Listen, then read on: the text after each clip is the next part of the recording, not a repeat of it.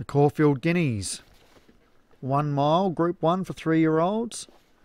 Heist is up the top for hands, and we've got Pure Molliet's Power looking to go get a double at Caulfield. And then we've got Testarossa. Zebesha is the 3-to-1 favourite for Ghost Sapper.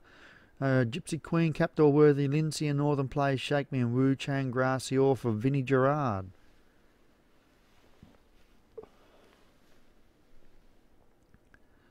And they're racing in the Guineas. Out wide, Testarossa is an early leader, but punching through is Heist.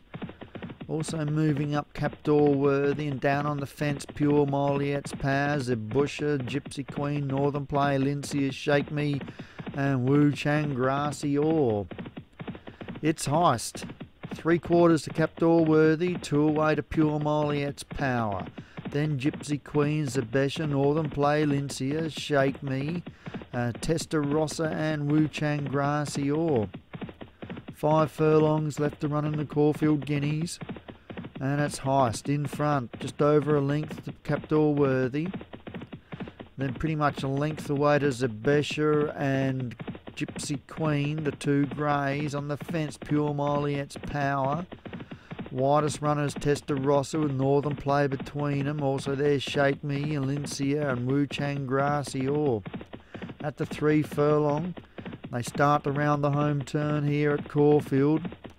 And it's High still leading. Running out of room abruptly there, Northern Play. And Pure Molliet's Power sweeps to the lead from Gypsy Queen, Zebesha and Shake Me. And out wide, Alincia. Down to the furlong pole, and it's Pure Molliet's Power in front from Zebesha and Shake Me. It's still Pure Molliet's Power in front from Zebesha, and Zebesha's flying late and takes the lead and wins from Pure Molliet's Power. Testarossa, I think, was 3rd. Molliet's almost got the double there. Caught in the shadows of the post.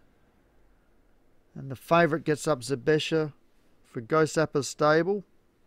Congratulations, John. That's 2nd for the day.